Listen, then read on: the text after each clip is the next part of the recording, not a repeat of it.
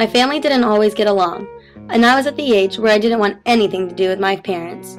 It didn't help that my family had a new little sister. This is my little sister Amanda, and in 2005 she was diagnosed with cancer. That summer she had surgery and everything went well, except when she woke up she was paralyzed in her right leg.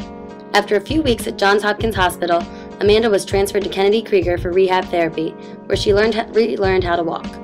Amanda had constant MRIs, and in 2006, one showed a regrowth in her tumor, and immediately she began chemotherapy. Between all the travel to her chemo sessions and the stress put on our family, one would expect us to fall apart. Shockingly, this experience brought us closer than ever. We realized that we needed to trust that everything would get better, and we needed to work together as a family in order for that to happen. This tragedy in my family brought us all closer together and was exactly what I needed to change into a new person. The main themes of all the stories told in class are trust and unity.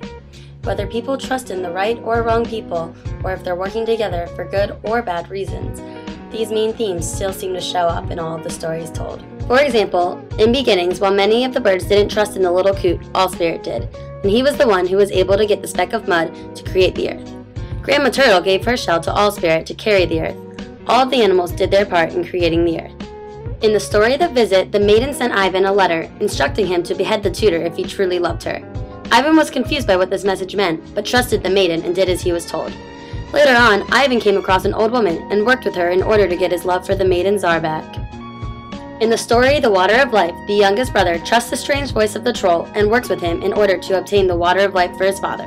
In the story of the Kanu and the Strangers, upon first arrival, the people of the village did not approve of the strangers, but the Kanu trusted them and gave them the difficult task of finding the village daughter. The strangers worked together to find her and achieve their goal by trusting each other's strengths and abilities.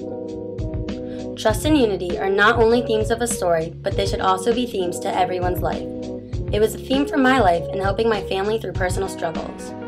While it can be seen in a small scale, trust and unity are also the themes of a much more global scale. By using the themes of trust and unity in our lives, we can establish peace and justice, for not only ourselves, but also for the world.